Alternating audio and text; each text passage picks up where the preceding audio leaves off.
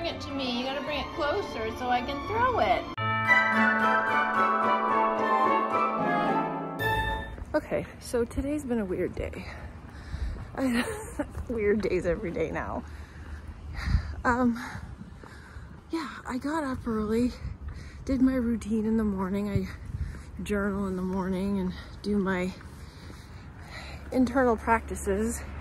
And then normally I exercise, just didn't get to that. That's why I'm walking at night. And then I got involved in, well, first I had a nap because I was exhausted and it wasn't a very long one. And then I started working on a video. I'm watching the Adjustment Bureau while painting my nails, and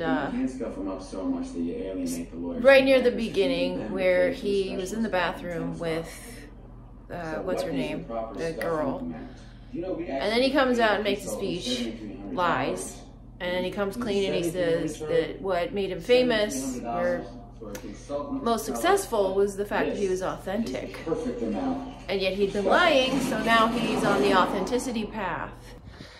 Well, the video I was recording was taking quite some time. I had to go get some groceries. It's now 5 o'clock. And I was receiving packages. One didn't get delivered, so I went to the post office. It's not there yet. And there's no notification, so I don't know what happened. And then I picked up another package, so here I am, walking and talking to you. Now I'm hoping that this light is a little more flattering than it is in the daytime, because I happen to dislike this new phone because it's not very flattering. The angles are not flattering. Maybe I'm just not flattering, I don't know, but it just seems a little bit weird how, and sometimes I look great, other times I'm like, what is that? Okay, what am I talking about today? Because I started working on this video, which I'm enjoying making it, but it's taking too long, so I'll never be able to edit it. And so initially I was going to talk about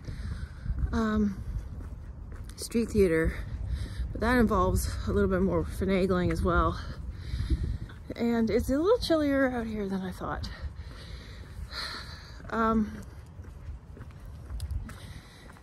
What do I want to talk about today? Let me think about this and I'll get back to you. All right, I guess one thing that I would like to address is how I look at the world now, because after I've been through a lot of change in the last two months. Anybody in the member section has been following my story on that. And the revealing, I guess, of all of these things that are coming to light from within is kind of exciting. Moments of a little bit of pain, but good pain, you know, pain of breakthroughs, pain of knowing that there's something better on the other side. And it's like, so I mentioned in a previous video that I had been presented with this, hey, do you want this? And I go, yeah, that looks good, I'll have that.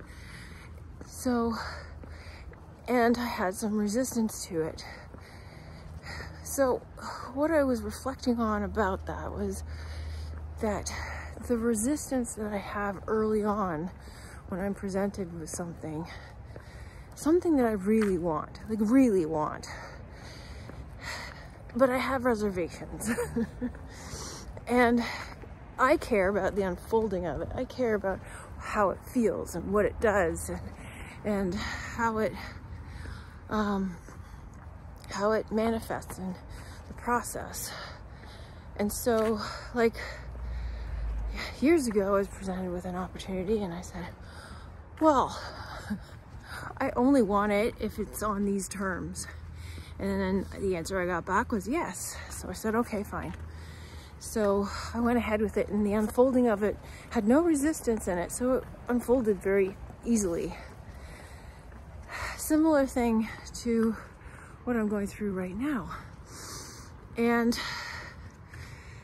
that process was full of resistance because I had all of these reservations, concerns that I needed addressed. And now that they're clear, I don't feel any resistance anymore. So for me, I prefer to have the resistance up front, and that way the unfolding of it is super easy and fun.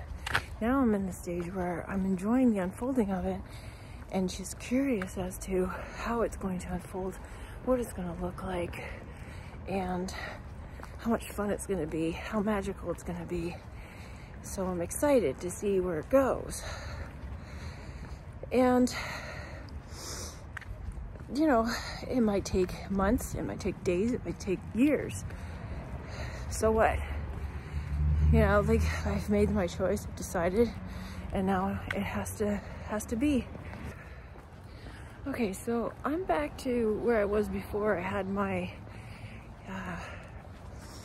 bad mood day, where I'm laughing at everything, which is great, I love it. And I feel like everyone's my friend. Everything's working out for me.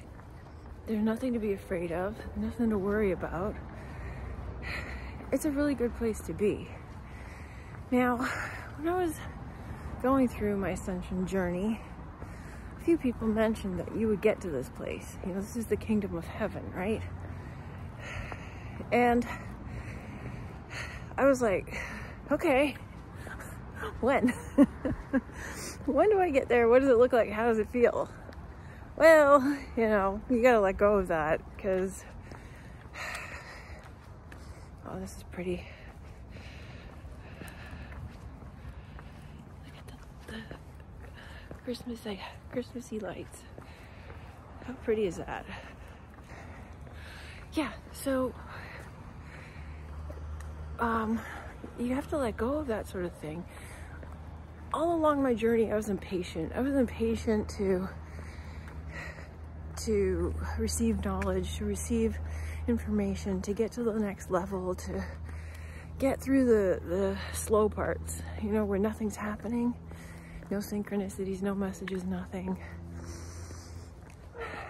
But I started to practice patience and get used to it because I knew there was a reason for it. Because if I received all of it at the same time,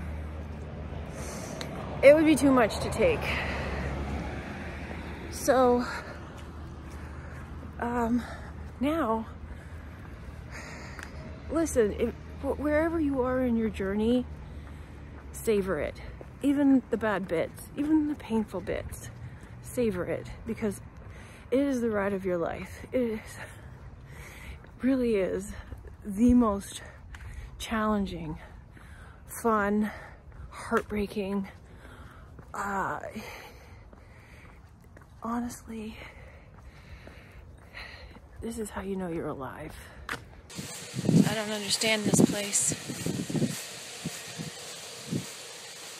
There's a question that's been running through my mind the last few days,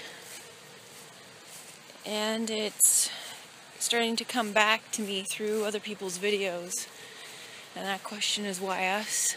I think I have to get over this idea of separation, because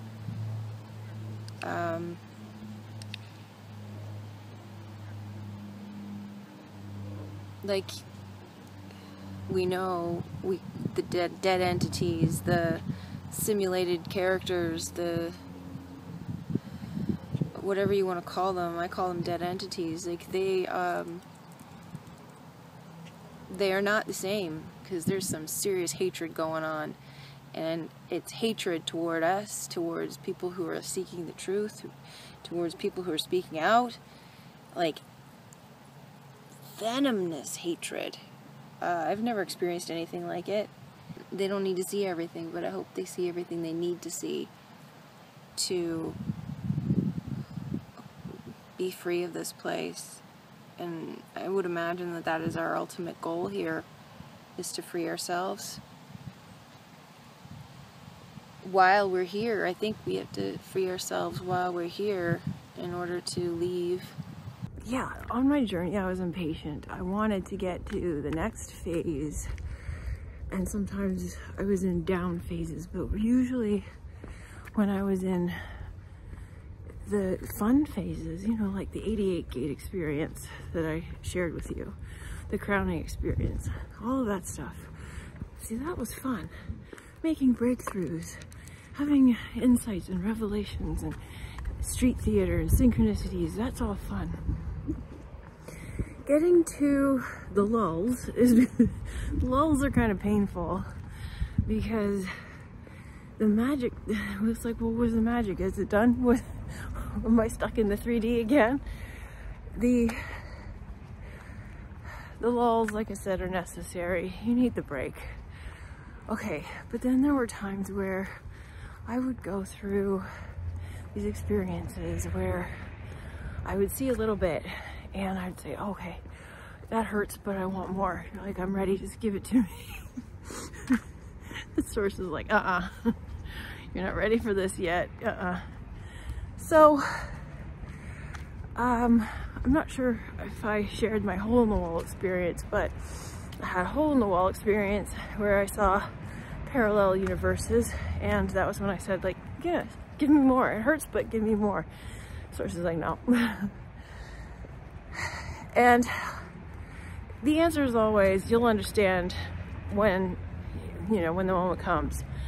I now understand why, because there were things that I needed to experience and go through before I could see what they had to show me. I say they, but it's me. My higher self had to show me. And so, yeah, I was impatient because I knew there was something good on the other side. There always is. And even though it's painful, I still want to know and I still want to see it. So, the pieces are falling into place and I'm seeing more of it. There's more to come. Can't talk about it, but it's exciting and my hand is numb.